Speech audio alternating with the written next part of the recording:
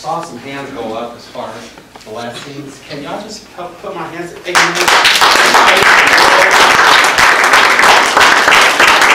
Amen. I just want to give him his just due. Amen. I know he knows that we're thankful. I just, sometimes putting your hands together, amen, is just showing an attitude of thankfulness and gratitude. Amen. And I thank God for what he's doing. Like Shannon said in these envelopes, just thank God for what he has done. And there's a scripture in the Bible that says this. It's in, I believe it's in Psalms 34, and it says this: "Oh, magnify the Lord." That's what it says. It says magnify. How many of you know what a magnifying glass is? Raise your hand if you know. Okay, so a magnifying glass is used for finding something small. It's so that you can see the small thing, right? And so when I say, oh, magnify the Lord, like LaDonna and Alicia was saying, is that sometimes it's small. Sometimes you can't see it. And like LaDonna said, sometimes you have to be like, oh my gosh, there's only one person. And you have to learn to be thankful for the one. You have to learn to be thankful for the one thing in your life. I mean, gosh, every time I start talking, I just get moved. And Grace, maybe. LOL. I have to tell you a story of my, just so that you can get what I'm saying as far as being thankful. I mean, and Shannon knows that if one person shows up here tonight, I am thankful. And I'm going to be so excited and speak as if there's 3,000 because of what happened to me. Now, I was in air traffic control school, okay? And I was born again. I had accepted the Lord, but I wasn't going to church. And, I think I went to my wife's church once or twice, but I wasn't going to church regularly. And so in my air traffic control school, there was this lady. Her name was Angie. And she had this book. And it was a notebook. And I said, what is that? She says, oh, I take notes from church. Now, again, I don't know nothing. I'm 23 years old at the time. And I'm like, you take notes from church? From the Bible, from the preacher. I'm like, what kind of sense does that make? This is what I'm saying, because I don't know. I wasn't a church goer. I didn't know anything about taking notes in church. Heck, I didn't even take notes in school. So, so why would that be a surprise? And so I'm sitting here, and she says, and so what happened was she begins to talk to me about it, and there's like 5 of us. We said, can we see your notes? And she said, sure. And so we were in the corner, we're reading her notes, and I don't know what they were about. And I just thought that was the craziest thing. Now, when the preacher, because I got saved 2 hours before my wedding, during wedding counseling, marriage counseling. So 2 hours before the wedding is when I accepted the Lord and said, Jesus, come into my life. And the preacher told me, I didn't know what it meant. He told me, you're saved. From what? I don't know. He just told me that. And he told me to tell somebody, just like I told some of you. Go tell somebody, right? And so she's talking to me, and she says, well, yeah, I go to church. And I was like, oh, really? And she says, that's nothing crazy. She says, I'm saved. I was like, me too! I'm saved too! Because that was the language. And I was like, she was like, really? She said, well, do you go to church? I said, no. She says, I got this church I want you to come to. And I was like, really? She said, yeah, this Sunday. And so she gave me the address, and she said, here's the address to the pastor's house, and you can follow him. Okay. So I go to the pastor's house, we follow him to the church, and it's like a 1,000-seat church. Okay? And we had even seen some clips of this pastor on television. Okay? But we don't know what happened, because we found this out afterwards, that something had happened with this pastor that legally he could not step 1 foot into his pulpit. And he lost his whole congregation. A 1,000-seat church. So here me and my wife walk into this church, and we try to sit kind of like in the middle towards the back, and so we sit there. And so the pastor, he didn't say anything to us. He didn't warn us. He didn't say, well, guys, well, nothing. He just, like normal time. And so he went, and then, and he had a guest speaker since he could not speak, so he had a guest speaker, and we're waiting for the people. And nobody's showing, and then there was 2 people that showed. And so one was on this side of us, and the other was on this side. And when they started the song service, right? They started the song service, and they were passing the tambourine, these 2 people back and forth. And me and my wife, we're watching these 2 people like ping pong. Pass the tambourine back and forth. I wonder, where's the rest of the people? And so anyways, well, even make a long story short, the guest minister gets up and he speaks as if there is 1,000 people in there. He preaches his heart out. And he said, and now it's time for an altar call. And there's not much to choose from because I was sitting there stiff as a board, not singing, not doing anything. And the other 2 people, they seemed joyous and happy, passing the tambourine back and forth. So he really didn't have much to choose from. So he just said, hey, you gentlemen, you come down here. And I had the nerve to say, who, me? Like who was there? And he called me down there and he told me, because I was thinking about my best friend who was in my wedding. And he said, you're thinking about somebody like a close, like a brother to you. And I was like, my goodness. And what he was operating in is called the gift of prophecy or word of wisdom, where the Spirit of God reveals things to you and you tell people something to help build their faith. And so, but when he told me that, I was like, how did he know that? And then he started, and he says, your mother's a Christian woman, and she's a godly person. And I'm thinking, how does he know that about my mother? You know? And then the next thing he says, son, this is my first church service. You're going to be a preacher. And I was like, now the denomination that we grew up in the Baptist denomination that my wife grew up in, the preachers' wives had these big old hats that they wore. Okay?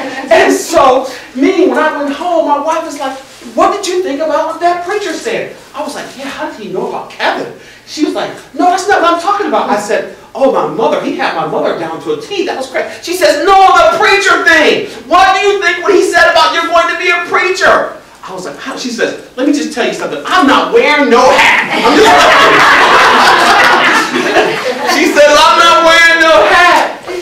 But I was so thankful for that man because he set me on a course that led me here. And it set me on a course, and so I was thankful that that man didn't say, oh my gosh. He said, thank God there's one person here that I can minister to. What about Billy Graham? What about the one person that had to minister to Billy Graham? The one person. And Billy Graham has touched millions of lives across the world. But it took one person to touch Billy Graham's life. Amen. And so the message is to magnify the Lord, to look at that thing small, and you can actually encourage yourself and have a good attitude. I remember one time we had a sales meeting. We're going to get there. Maybe. We had a sales meeting. And the manager, and they were looking to have a great day, but there was a lot of negative things going on this day in the car business. And they said, well, guys, the owner's going to be here today. So don't nobody mess up. Okay? Because if you do that, he's going to be this and he's going to be that. And they were like, and so we just need to. And they were nervous and they were like, we need to have a great big day. And at the end of that conversation, he was like, okay, let's go. I raised my hand. And they were like, what? I said, can I talk? And they said, yeah. I said, I stood before the guys and I said, look, you don't have to be afraid of anybody. I said, you are good salespeople here. And you guys care about the customer.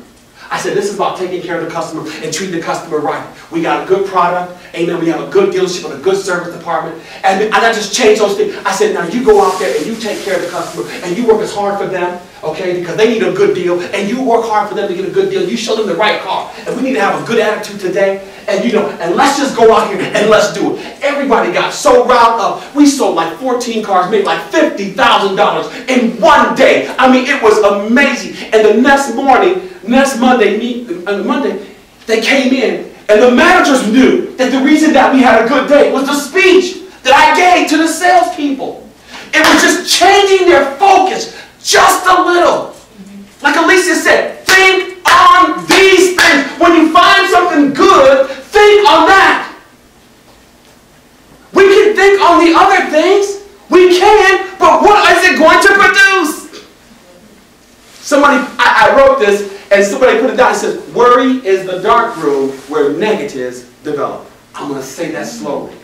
Worry is the dark room where negatives develop. Soon as you start worrying about it, those negatives are starting to develop.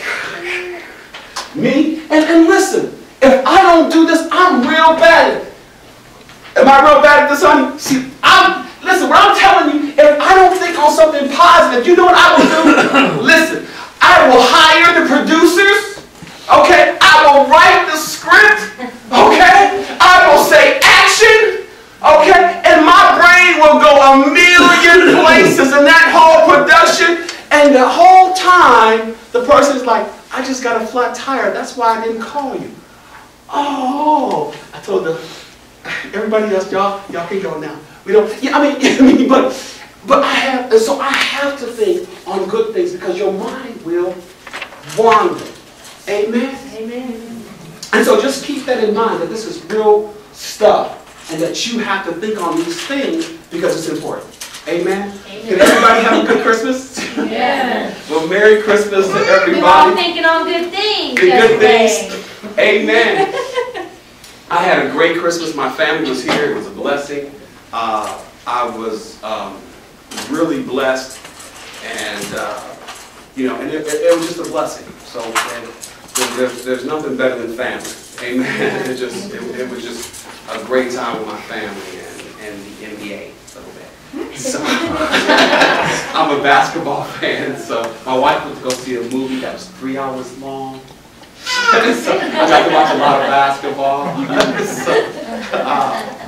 So it was good, and so, but you know, actually Santa can teach us a lot about what we're talking about as far as grace, because it actually will help you understand the system in the Old Testament as far as the law is concerned.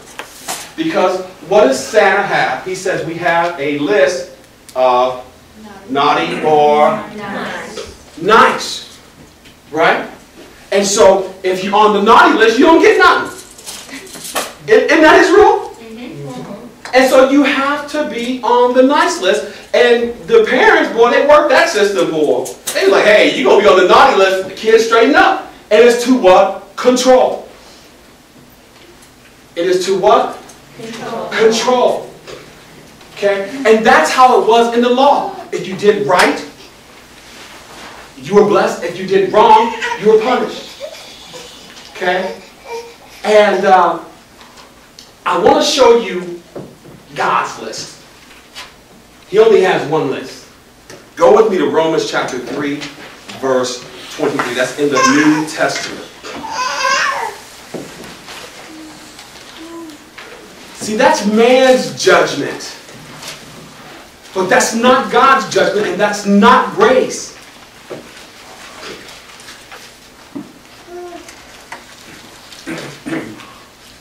Romans chapter 3, verse 23.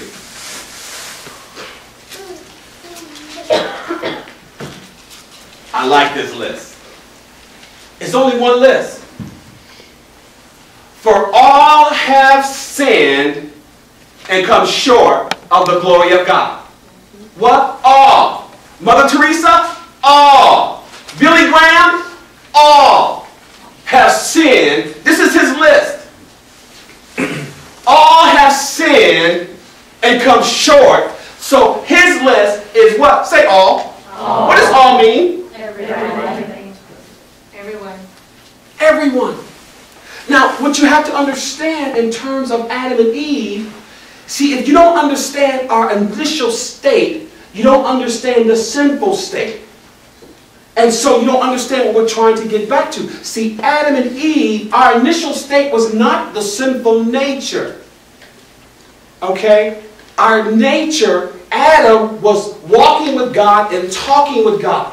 See, this whole thing, you've got to understand, God wants to have a relationship with us.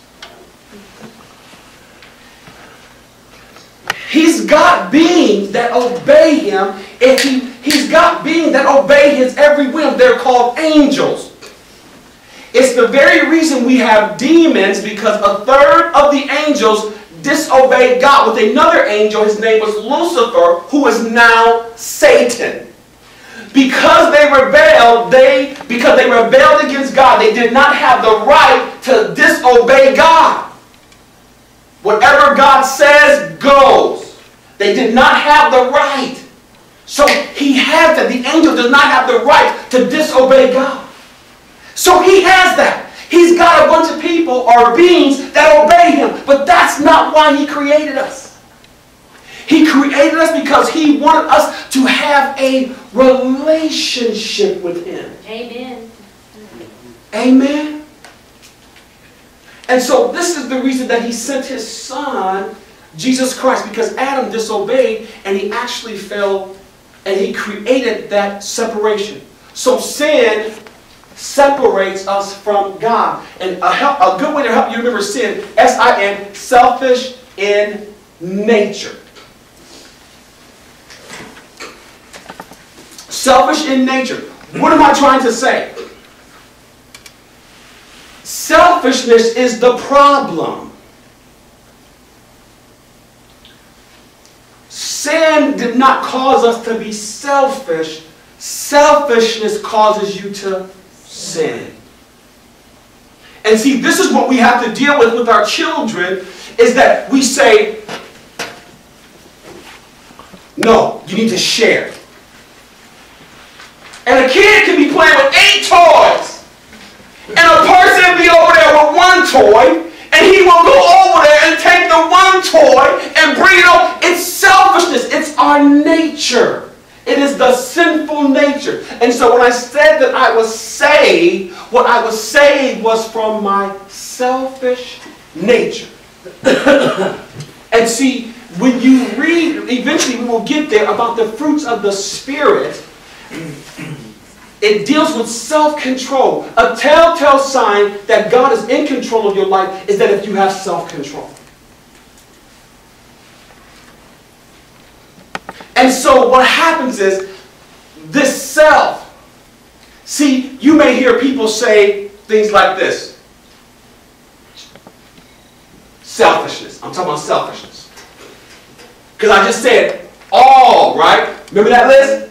But you know, there's a lot of people out there that don't think they're on that list. They don't think they're on that list. It said all, but they're like, nah. And you know what they say? They say, I'm a good person. Raise your hands if you've heard somebody say that. Or have said it yourself. Or have said it yourself. And you say, I'm a good person. And so that's what I call the hope system. You're hoping God will say, that's great, you're a good person. That's all right, you're just a good old person. You know, and so, or you've heard people say this, when you may ask them to go to church or you think about going to church, well, when I get my life together, I'm talking about selfishness. When I get my life together, then I'll start going to church. Listen. If you can get yourself together without God, we need to raise a shrine of you and begin to follow you, because you got something going on. You know, I asked a question one time, because I looked at the wealthy, I looked at successful people, and I had this question. And I said, God, I depend on you so much. I said, how do people make it without you? This is my question to God. I'm like, man, my dependence. And see, this is your success in God. See, most people say, well, God is a crutch and this is a crutch. Amen. No, I just increased my dependence on God. That's our relationship. And see, and I'll get to the answer in a second. You know, it's that people,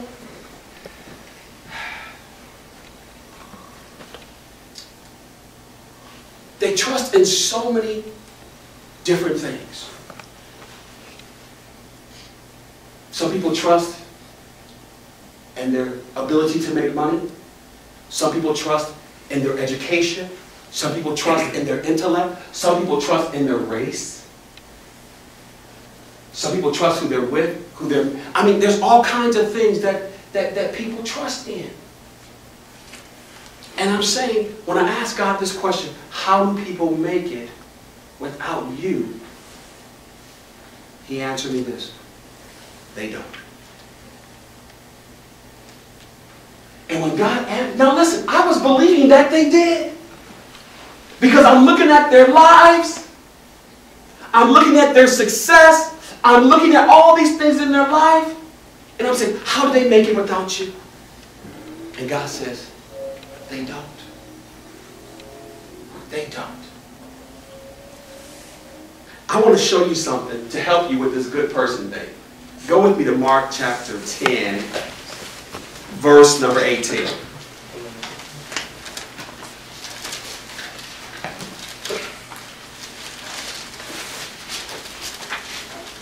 But you have to understand the list. You have to understand that all sin and falling short of the glory of God. And you have to understand that everybody's on that list, no matter how good you are, no matter how small your stature, doesn't matter who you are. Everybody's on that list. And when you understand that there's only one list, then you'll understand Jesus Christ and the need for Jesus Christ. Amen? Because if you don't understand this, you won't get grace. Why? Because grace does not deal in the realm of right and wrong. Remember that? It does not deal in the realm of right and wrong. And that's why when God does something, you're like, that's not right. He deals in the realm of life and death.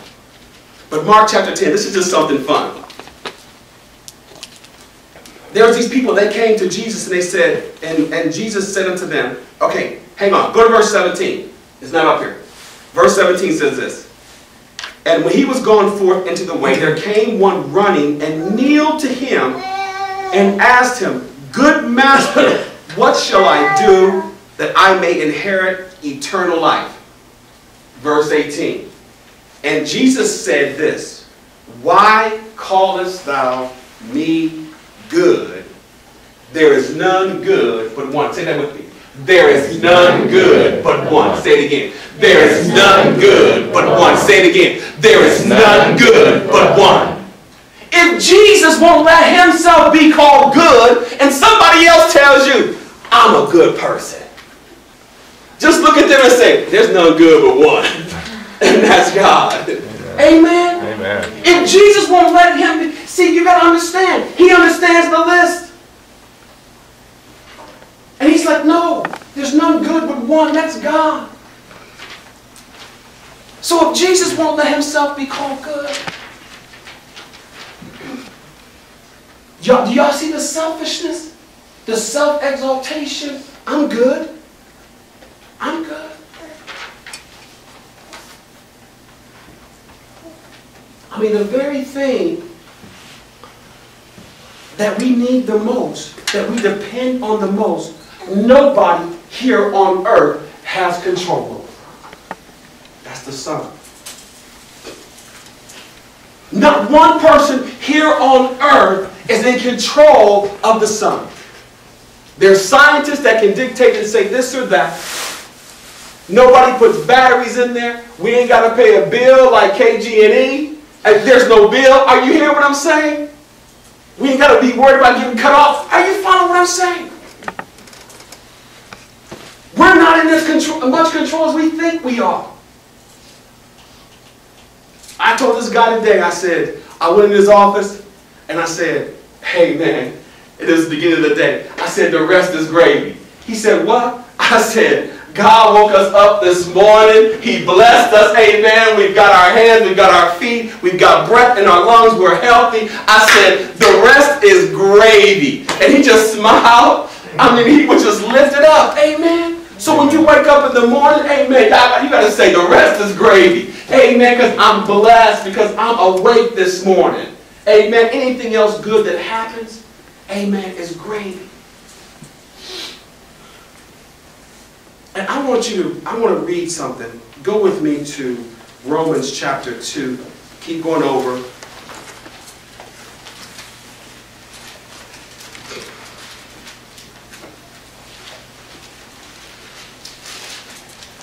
I'm trying to get to Romans chapter 2, verse number 4. We are talking about grace. Where are we at on time? 7:48. 7:48. We're doing good on time because we're going to finish Rahab this week. Amen. And going to have a story. Romans chapter 2. I'm going to read. You don't have to follow. Those of you can follow me. I'm going to start with verse number 1.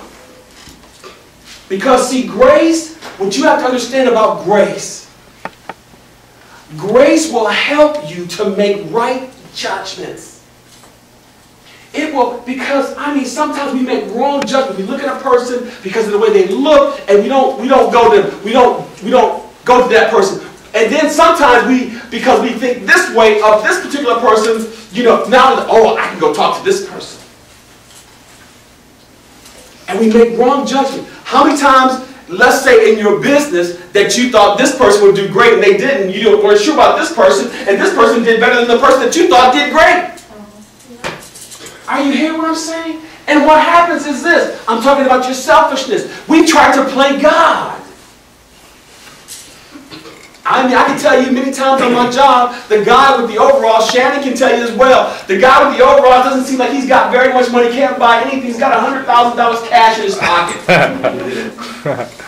And you're sitting there like, dang, I should have talked to him. But because of my judgment, I was like, oh, I'm going to get a cup of coffee.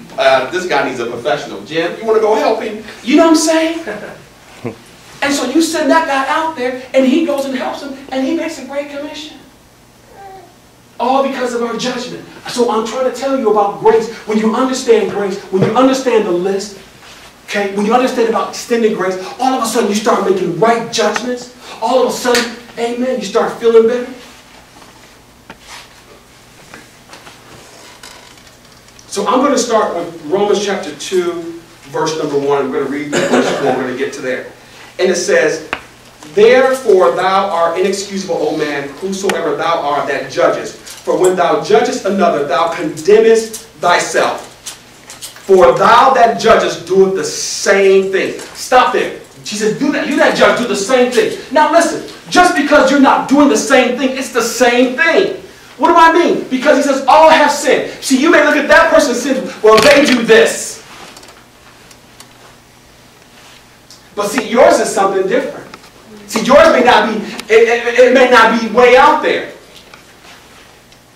See, but he said, but when you judge, now listen, there was a lady in the Bible who was caught in the act of adultery. Now, the adultery wasn't the issue. The issue was that they brought her to Jesus and said, judge her. They said, judge this lady.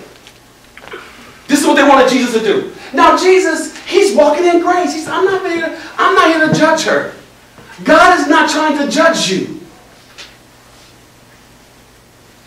I mean, that's selfishness in itself. Don't judge me. I'm not judging you. Amen. I'm not here to judge you. But guess what happened? In the Bible, this lady, Jesus, and there's a crowd gathered around. They're waiting for Jesus to cast judgment on this lady who was caught in adultery. You know what he does? He kneels down and he starts writing in the sand. Right? Now, as he's writing in the sand, all the people that had stones, because in that day, adultery, the punishment was death. And so they had stones, and how they did it, they used stones, they didn't have guns, and right then and there, they were all going to throw stones. So they all had stones in their hands, right? And as Jesus is writing in the sand, or writing on the ground, in the dirt, one by one, the people begin to drop their stones and leave. And then Jesus gets up, and he looks at the lady, and he says, where are your accusers? She said, they're all gone. He says, neither do I accuse you. He says, go and sin no more. Your sins are forgiven. Now, this is gospel according to Derek, okay? Because the Bible doesn't say what he was writing down, okay? But this is gospel according to Derek. And I believe he started writing their sins down with their names on it. Johnny, okay, he did this last night. And Janie, she did this last night. Okay, and LaDonna, so now Janie, she's getting out of win. LaDonna's getting out of there. And so everybody's getting out of there. Oh, your name's down there too. Yeah, you better get going too. And next thing you're gone. Are you following what I'm saying? God is not here to judge us. Amen. He came to give us life. And when you understand that, amen, you'll be blessed. Verse number 2. And it says, but we are sure that the judgment of God is according to truth against them which commit such things. Talking about those who judge. And thinkest thou this, O man, again, talking about the judgment of man. Oh man, listen, let me stop right there. How many of us, raise our hand, has been judged by people? You feel it. You felt it. Amen. Amen. Wrongfully. Amen. Now listen, this is America, and as a black man, okay, as a black man, we were judged wrongly. We bought our house, our first house, me and my wife. We found a neighborhood in College Hill that me and my wife loved.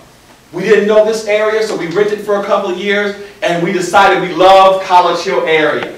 And we said, oh my gosh, we love this area, and we bought the house. Took the realtor maybe a year to find this house for us. And we moved into the perfect house. The day that we moved in, the next day we come outside, and on this big fence, excuse me, please, I don't mean to offend, I'm just telling the truth. There was a big sign on the fence.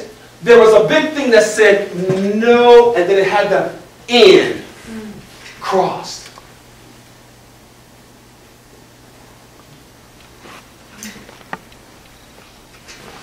Do you know how me and my family felt that day?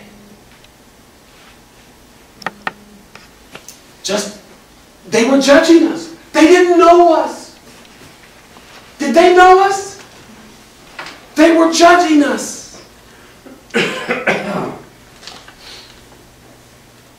And we don't know who did it. But I too have felt that.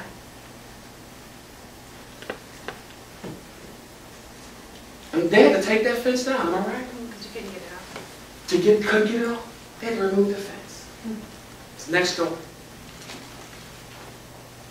So grace is important. It really is. It really is. Listen, verse 4. This is what I'm trying to get to.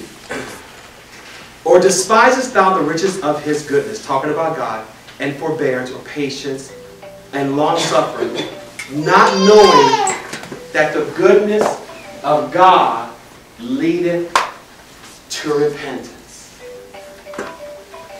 The goodness of God, what? Leads to repentance. Amen. That when you show forth the goodness of God, that when you lean, when people are picking on somebody, amen, that you help them, and that you come to their aid and you say, no. Can't do that. You know, or you encourage somebody that probably feels bad. And you know what repentance is? I know we ask for forgiveness, we talk about repentance. You know what repentance is? It's really simple. Repent, let me just break the word down. R-E, like rewind, means to go back. So is back. So no repentance, people think it's this great, crazy, terrible thing, but it's not. And pent, where is the penthouse at on a building? The top. The top. So it's two words, and pent, where they get the word pent house, which is on the top. And so it's just saying, go back to the, which is God.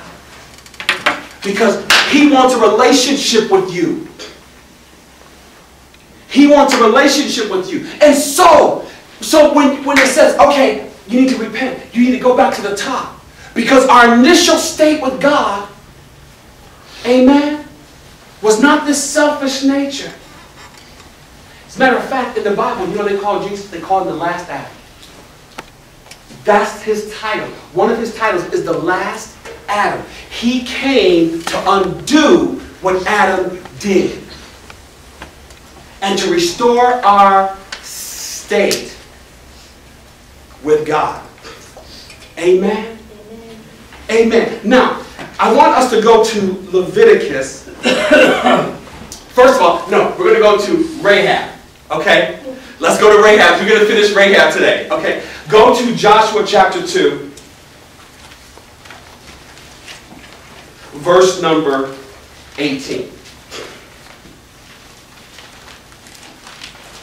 Okay. Now, I'm going to remind us of the story. This is where the children of Israel shouted and the walls came tumbling down. A gal named Rahab hid the two spies. Okay. And what she said was, she said to them, hey, because of my kindness, I have a request from you. That that you will show us kindness. And so what they said, this is what the requirement that they said. Okay, in verse number 18, they said, behold, when we come into the land, thou shalt bind this line of scarlet thread in the window, which thou did let us down by.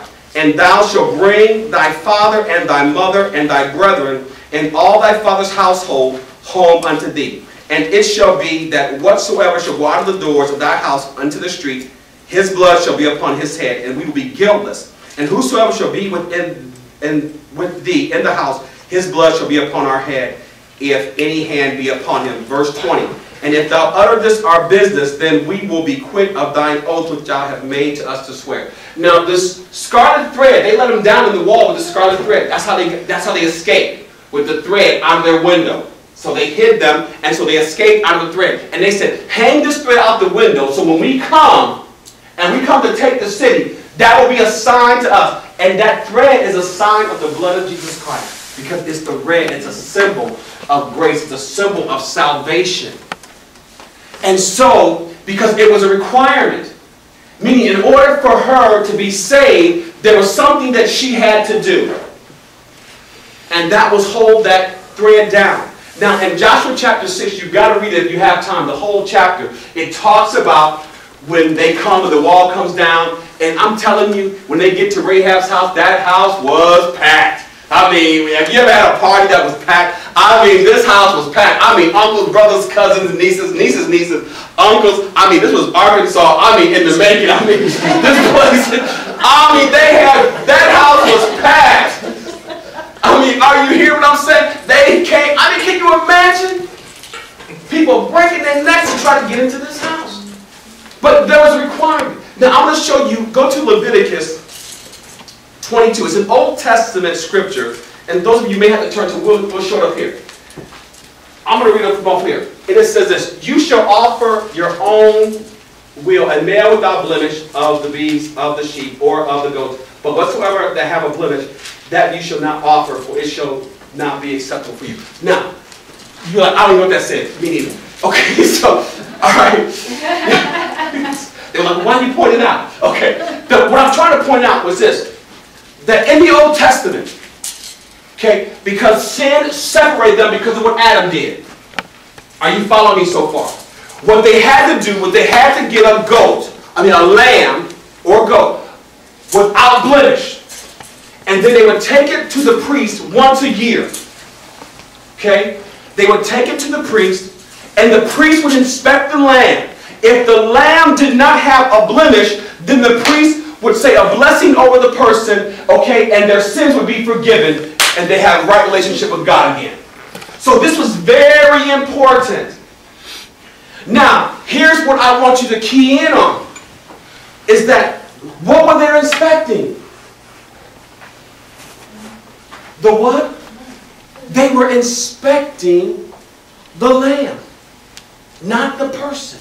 It was the lamb that was being inspected. That's going to make sense here in a second. What's the next scripture we have up there, Shannon? Luke. Go with me to Luke chapter 7. I'm going to do some reading with here, so don't try to follow up here. I'm going to read this whole story, one of my favorite stories in the Bible. Where are we at on time? 8:02. We have enough time. Amen. So we're going to do just good. Luke chapter 7, starting with verse number 36. Okay, and it says, and one of the Pharisees, you guys are going to love this story. And it says, and one of the Pharisees desired that he, meaning Jesus, would eat with him. And Jesus, went into the Pharisee's house and sat down to meat. And behold, a woman in the city, which was a sinner. She was a what? Sinner. Okay. when she knew that Jesus sat at meat in the Pharisee's house, bought an alabaster box of ointment, and stood at his feet behind him, weeping, and began to wash his feet with tears, and did wipe them with the hairs of her head, and kissed his feet, and anointed them with ointment. Now when the Pharisee which had bidden him saw it, he spake within himself, saying, this man, talking about Jesus, if he were a prophet, remember I was talking about the gift, that you know something, like with my mother and my friend, amen? What he's pointing to is saying, if this man was a prophet, would have known who and what manner of woman this is that toucheth him, for she is a sinner. Now, he was like, he should have the prophetic gift, like I shared with the pastor that spoke to me, that knew things that I was like, how does he know that? He was saying, if he were a true prophet, he would know that this person is a sinner. And he's letting her wipe his feet. Remember what I told you about? Right and wrong? Life and death? See, right there, he was looking at her and said, this is wrong. That here's a religious man, and he's letting a sinner wash his feet. Jesus perceived this man's thought. Sometimes you don't even have to perceive a person's thought. You can just look at their face. Have you ever seen them? They look. I mean, they're making faces and, different people that they're uncomfortable with. Sometimes you really don't have to discern nothing. You just look at a person's face, you can tell. It's like, oh, okay, I'm not welcome here. Have y'all ever felt that? Okay, so you follow what I'm saying. So let's read on. Verse 40. And Jesus answering and said unto him, Simon, I have someone to say. And he said, Master, say on. He said, there was a certain creditor who had two debtors.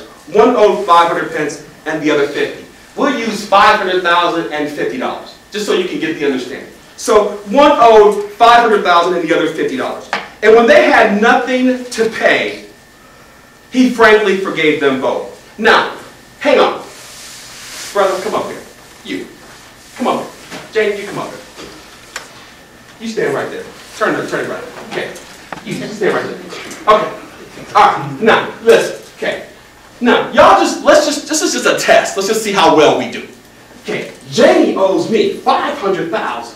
And brother, give me your first name again. Will. Will owes me $50. You owe me $500,000. And Will owes me $50. And I come in the room, right? And I say, guys, I'm just in a good mood today. Nobody, for whatever it is that you guys owe me, you don't owe me anything anymore. Now, point your fingers at who will shout the loudest. She will shout the loudest, huh? Probably him. Probably you. Amen. Give him a good hand. Thank you. Amen. She would obviously shout the loudest, would she not? She'd be shouting the rooftops off. Now, hear me out. In verse 42, he says, he forgave them both. Tell me, therefore, which of them will love him most? Is what Jesus asked. Simon answered and said, I suppose he that whom he forgave most. And he said unto him, thou hast rightly judged. And then Jesus turned to the lady. He's looking at the lady now. He's looking at the sinner. And he's talking to Simon. Simon's over there. But he's looking at the lady and he's talking to Simon. And he says this. And Jesus turned to the woman. And he said unto Simon, seest thou this woman? I entered into thine house. Thou gavest no water for my feet. But she has washed my feet with her tears and wiped them with the hairs of her head. Thou gavest me no kiss. But this woman, since the time I came in, have not ceased to kiss my feet. My head with oil thou did not anoint, but this woman has anointed my feet with ointment. Wherefore I say unto thee, her sins, which are many, which what? Are many, are forgiven. For she loveth much. To whom little is forgiven, the same loveth little. And he said unto her, thy sins are forgiven. See, you got to understand what Jesus is wanting. He's wanting a relationship with us.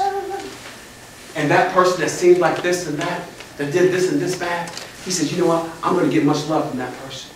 And I'm going to read on, because this is important. And now the religious people, in verse 49, listen to what they have to say. And they that sat at meat with him began to say within themselves, ain't nobody talking out loud. They don't know what to say. Okay? Who is this that forgives sins also? You know what they're asking? This is still Old Testament time. This is not the time when they come. They're looking, they're saying, where is her lamb? How is this man forgiving sins? She needs a lamb without a blemish. Where is her lamb? How is it that this man is forgiving sins? We have a procedure here. That on the certain times every year, you bring the lamb without blemish. Go with me to John. One chapter over. One book over. I want you to go. John 1:29.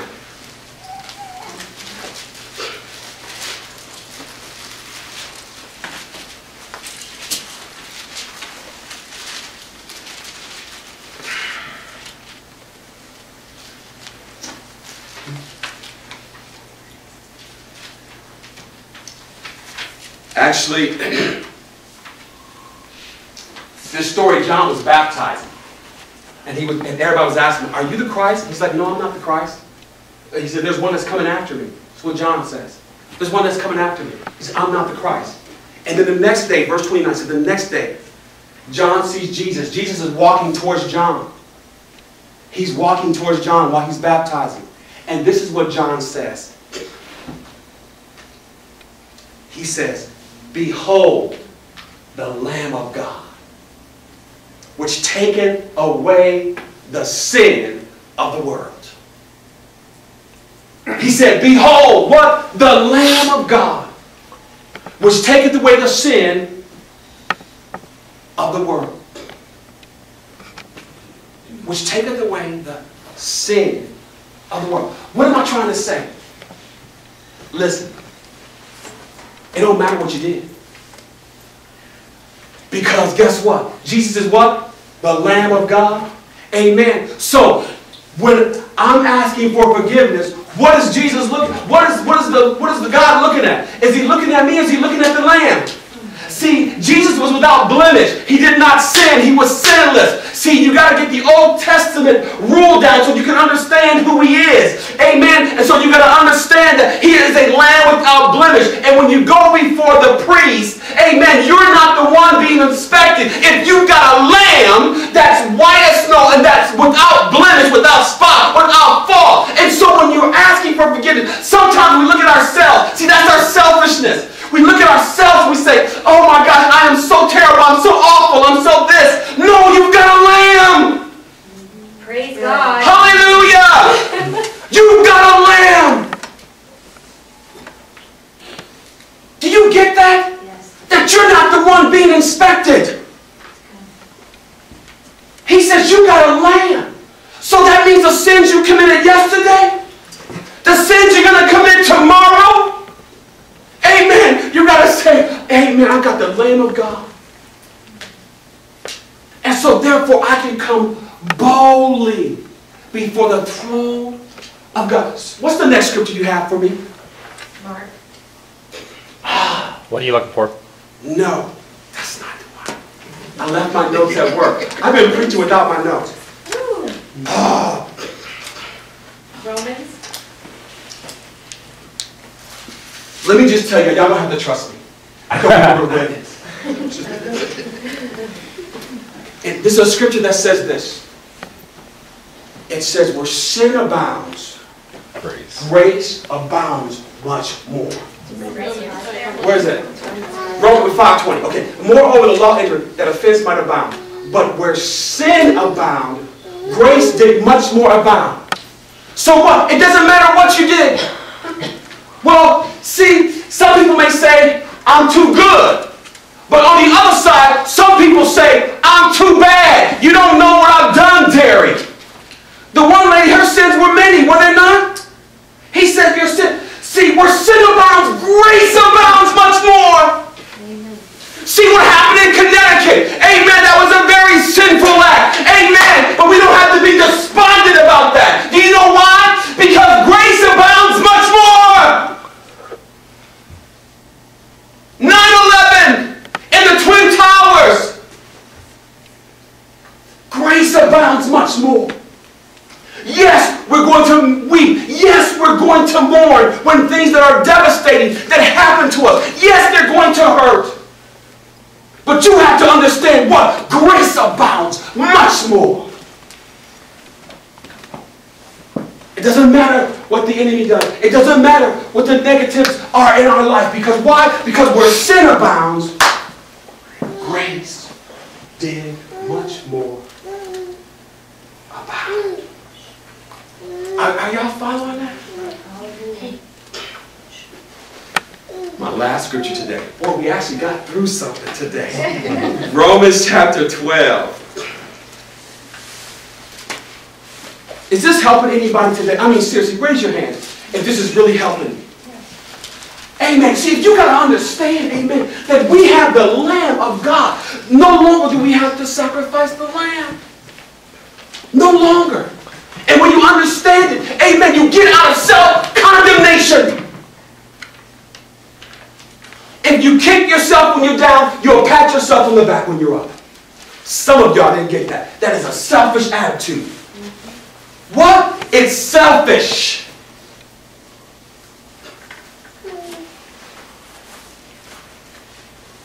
And we know people, and excuse me, that have a pity party when we have a lamb. Sometimes we just call the wrong person. You can have a pity party, okay, or you can have a praise party. One of the two, just depends on who you call. But just so that you can remember this scripture, it's wrong. It's not 12:12. That's 12:21. I gave you the wrong one. 12:21. Did I tell everybody about 12:21?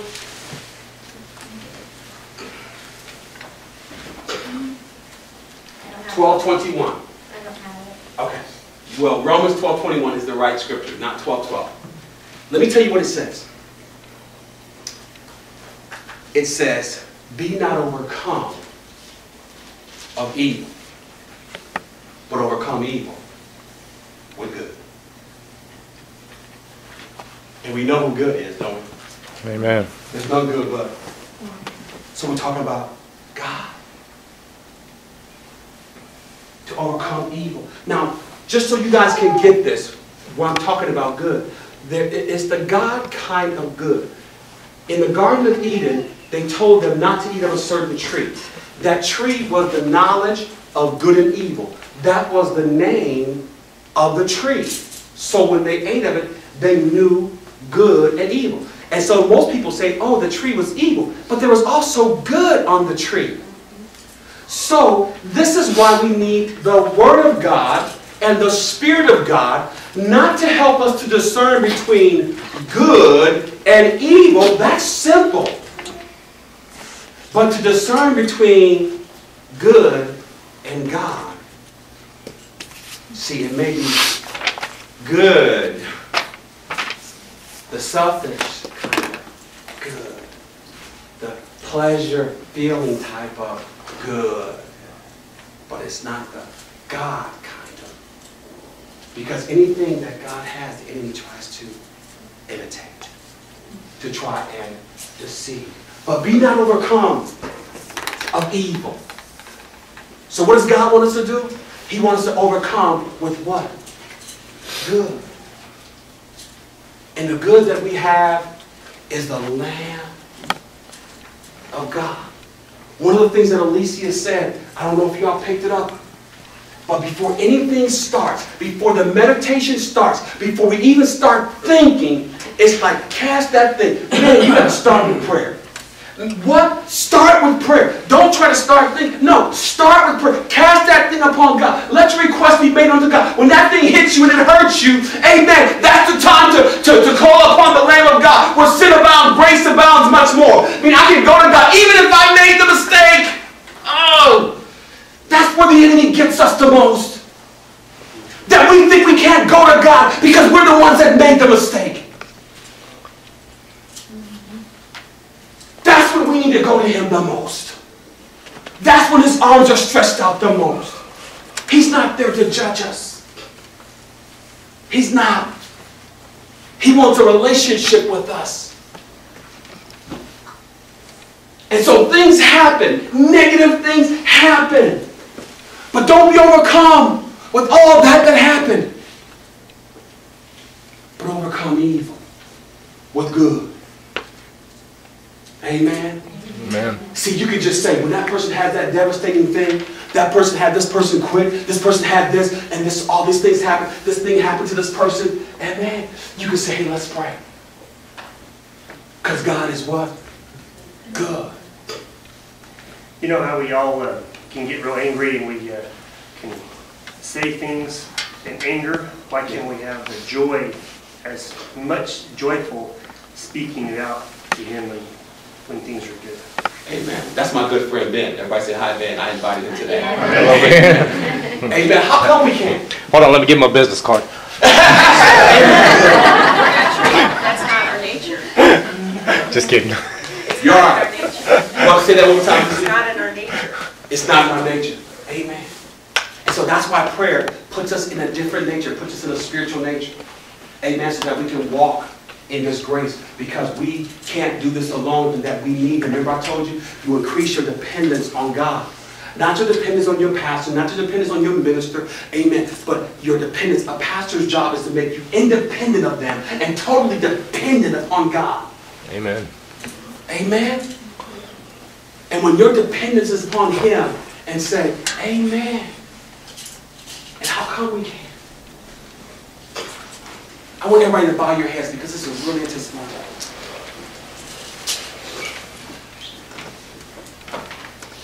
Man, I hope everybody received this message of grace. Grace received. I mean, right now, I know it stirred up a lot of emotions in a lot of people. Amen. But first of all, maybe you don't know. Maybe you don't have a relationship with God. Maybe you don't know the Lamb of God. Maybe you're handling your problems on your own. Maybe you've been trying and things have been working and not working and up and down. And you're saying to yourself, you know what? Man, this guy's making sense today. Something in my heart is telling me that this is right. That's the Lord. He's knocking on your heart. Amen. And if you're saying, you know what? I need the Lamb of God. I want to make it right with God. I want a relationship with God. If that's you, not trying to embarrass anybody, could you hold your hand?